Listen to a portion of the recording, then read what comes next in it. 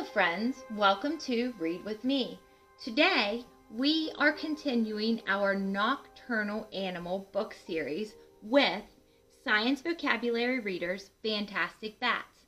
The author is McCory Martin. This is a non-fiction book, which means it will tell us facts. Let's begin. Chapter 1. What is a bat?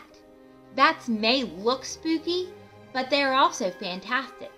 This book will tell you all about bats. Bats can fly, but they are not birds.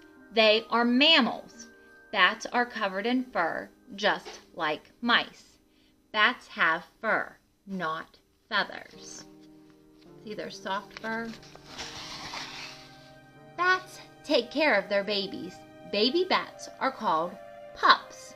Mother bats usually have one pup at a time. Fun fact, most bat pups can fly when they're 1 month old. And see, here's the mother and here's the baby, the pup. Bats are a little like people. Their wings are also hands. Look closely and you can see fingers. And it says this is a finger, it's pointing to one. And then their wings are covered over those. Chapter 2, Bat Life. Bats sleep during the day. They sleep upside down. Some bats snooze for 18 hours or more. Fun fact, bats often sleep in groups. Bats live in trees and caves. They also live in old buildings and under bridges. They hang on using their super strong claws. A bat's claws are here. Bats come out at night to fly around. Some go 60 miles an hour. That is as fast as a car. When bats fly, they let out short shouts that echo off whatever is in their way. This special sense keeps bats from bumping into things. And that special sense has a special name called echolocation. Echolocation is the name for the short shouts that bats make. Chapter 3, Bat Food. Bats eat all kinds of foods. Some eat insects, some eat mice, frogs, and lizards. Some snack on fruits. This bat is eating a mango. There are also bats that drink from flowers, just like butterflies. A bat sucks up sweet nectar, so they would be pollinators as well.